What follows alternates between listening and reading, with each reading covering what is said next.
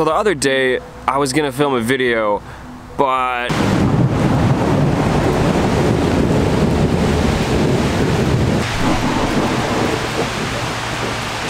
yeah, I'm definitely not making a video today.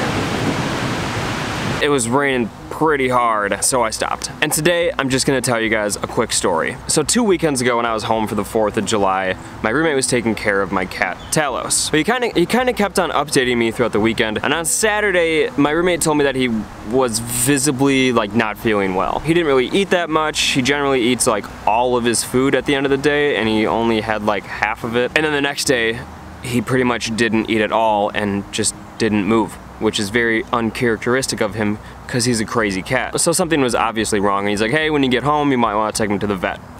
Shit. Okay, I can do that.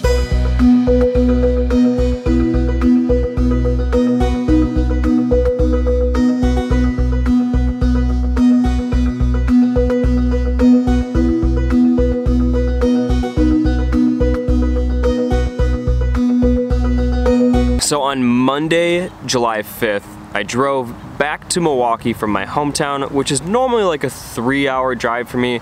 Traffic was so bad that it took me 4.5 hours. It sucked, it took forever, and that's probably the longest it has ever taken me to get back to Milwaukee. I didn't get back until like 7:30 at night, and right when I got home, I just dropped off my backpack, and I could tell that Talos was pretty messed up. My roommate said that he had been sitting in the same exact spot the whole day, which he never does, and you could tell that he just like, something was wrong. He wasn't feeling very good at all. Oh, a couple things I forgot to mention. He wasn't able to go to the bathroom, not number 1 or number 2. My other roommate had told me he had also thrown up like 3 times that day. So, like I said, I dropped my backpack off, and immediately, right as I got home, I picked up Talos and took him straight to the vet. There's also a weird smudge on my lens, and it's kind of bugging me. I hope you guys can't see it, because I just keep on looking straight at it.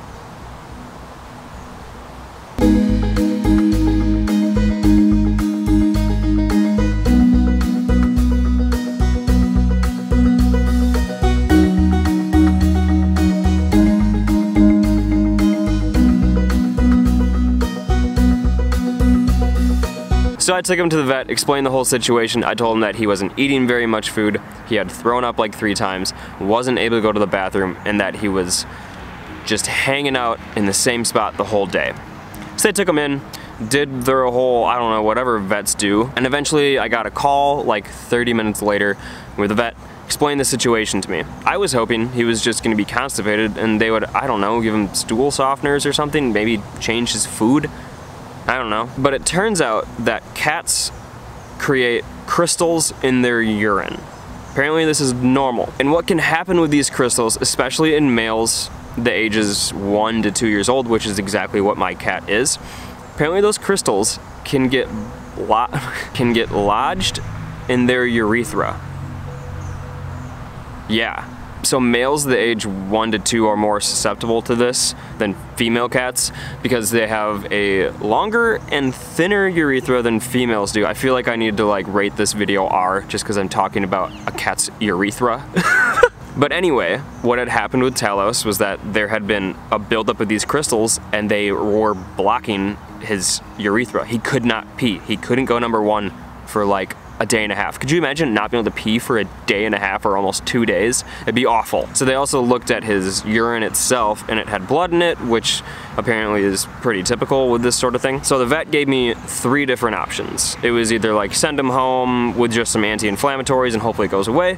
Most likely that wasn't gonna fix it. The second option was to sedate him, flush out his bladder, remove whatever was obstructing his pee pathway, and also do a urinalysis to see if he has a UTI. The third option was to leave him overnight on like a constant IV fluid and all of this stuff, like a catheter and a bunch of crazy stuff, and it was super expensive. So I went with option number 2. The vet told me that options 2 and 3 basically had the same success rate. So I gave him the go ahead, let's do option number 2, sedate him, do all that stuff, and they said it would be probably a couple hours. So I went back home and just hung out for a little while. And eventually at like 11:30, I got a call back from the vet where they're like, hey, everything went well, he's doing great, he's just waking up. He did have a UTI, a urinary tract infection, so they gave him some antibiotics for that.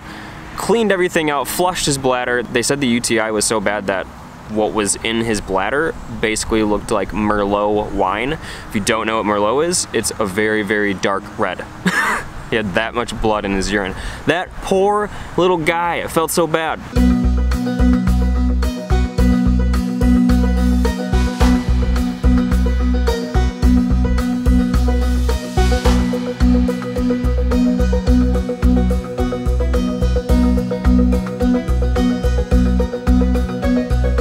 So they told me that I can go pick him up in about a half an hour. They also told me that he needs to be on prescription cat food for the rest of his life to help prevent the formation of these crystals in his urine. At like midnight, I went back to the vet, picked up my cat. He was very, very loopy because he was on cat anesthesia, but he was very happy to see me and he was a good boy. So then I got back home at like 12:30 after this whole like 4-hour ordeal, and they said I needed to monitor him for like another hour or so. He was fine, he was just really, really out of it, and they explained this medicine I had to give to him. Basically, I was giving him pain medicine for like a week straight, and also he had some other medication that helps promote urination, I guess.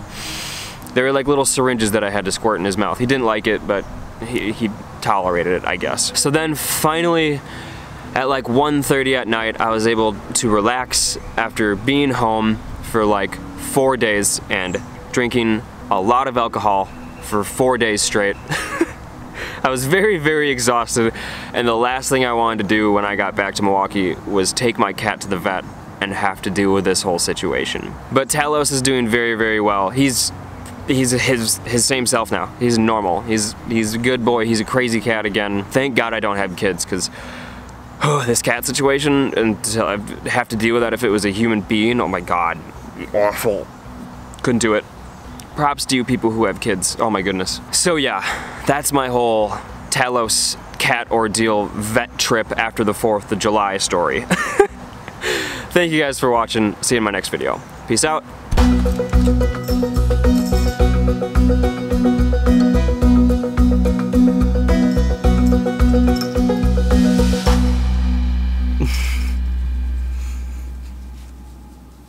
Pretty sure there's been people watching me do this the entire time. There's also a bunch of cars. This smudge is still bugging the hell out of me right now. Okay. Oh. Getting better.